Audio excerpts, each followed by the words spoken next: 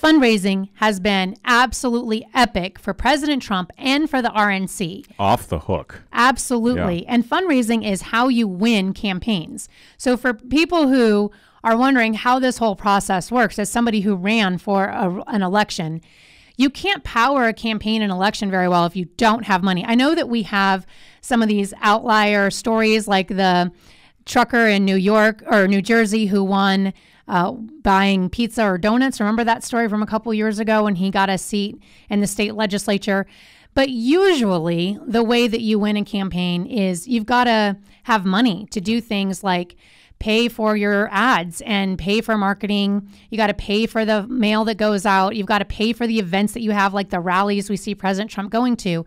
And that stuff costs. And it really relies on the power of donors. And the real effectiveness of a campaign is measured by what we call the small donors, not by the PACs that come in or the dark money that comes in, but by the power of the grassroots donor, because that shows the actual support a candidate has. So for the month of May, Trump and the RNC broke fundraising records for a month and raised over $140 million.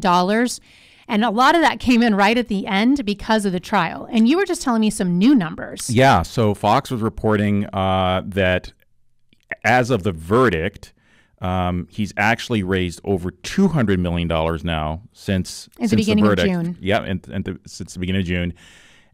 Since the verdict up to now, beginning of June, over $200 million.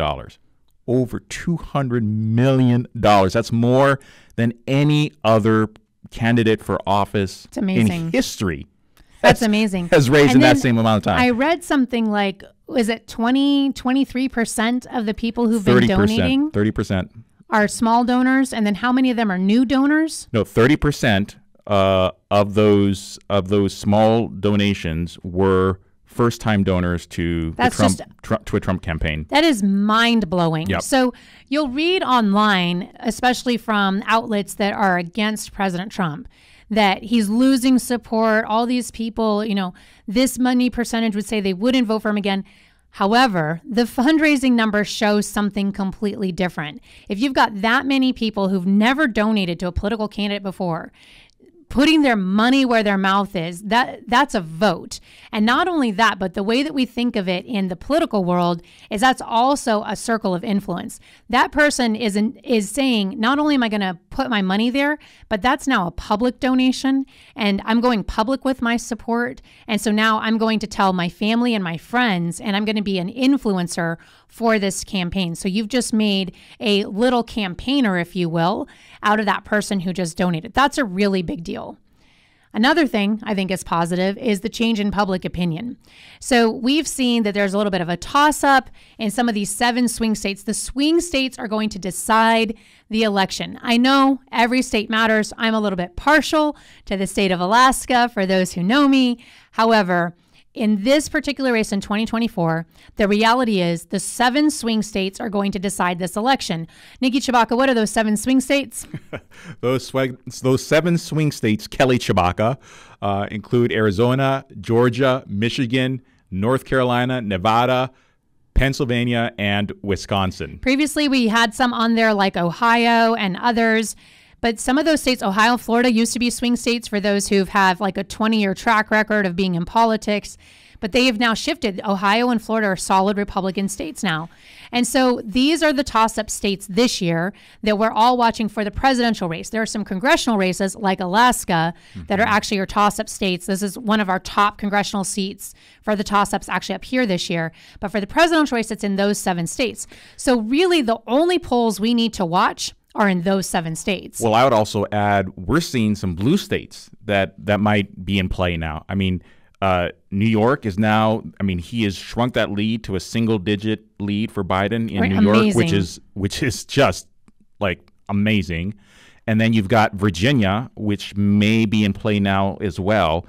So the race is starting to tighten, and it likely will tighten more as the summer progresses and people start paying attention, especially post the GOP and Democrat conventions. Well, and with the big Hunter Biden trial starting, so remember it was Comey announcing that the investigation was continuing against Hillary Clinton that really shifted the outcome of the trial, or the outcome of the election between Trump and Hillary Clinton at the time.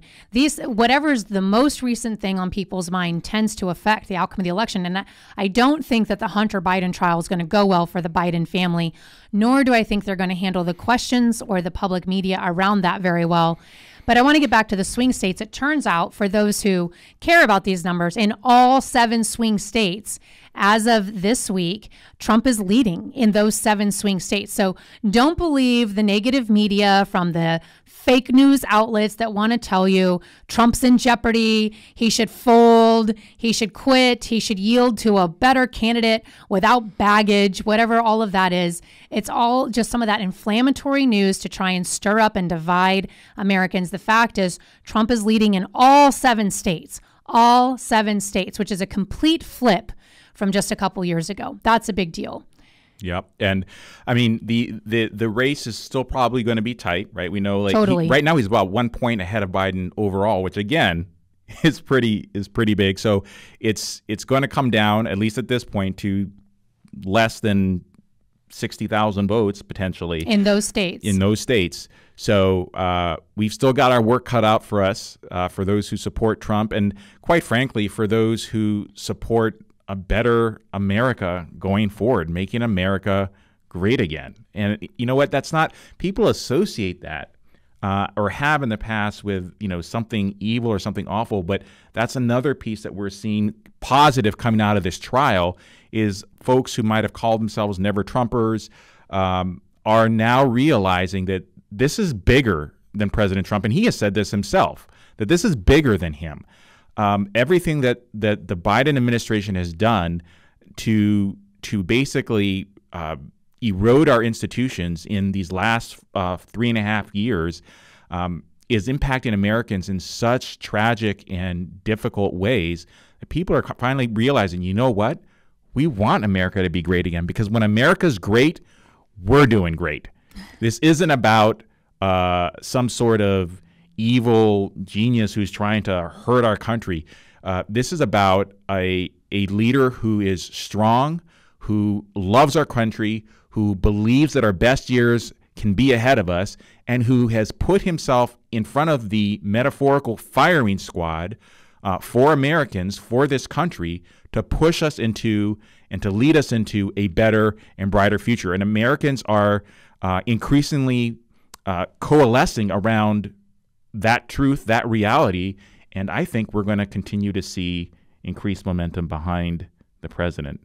Well, I think that increased momentum will also help us with down ballot races. So the presidential race is not the only race in play this election cycle. And as you're saying, this really is not about President Trump. This really is about the direction of America. And are we going to swing to this far left progressive agenda that is taking us down this socialist, communist kind of blended society that is really eroding everything that America stands for? Or are we going to swing back to something that really stands on our values as an American society, where this government is actually led by the people and not by institutions partnering with big tech and social media to tell us what to think and how to think and why to think, and then controlling us and controlling our pocketbooks? And instead, we tell them who's actually in charge here. And instead, the power is in community engagement and individual empowerment. That momentum, I think, that this trial and these convictions has kind of caused an awakening for a lot of Americans to go, wait a minute, I need to be involved. I need to do something. I think that could be very positive for our congressional races, for our local races, and very beneficial for like the trajectory going forward. And so I'm very hopeful, actually, that we will see really good-hearted American candidates being elected in all jurisdictions and all states across the country to really set us back into a balanced path going forward.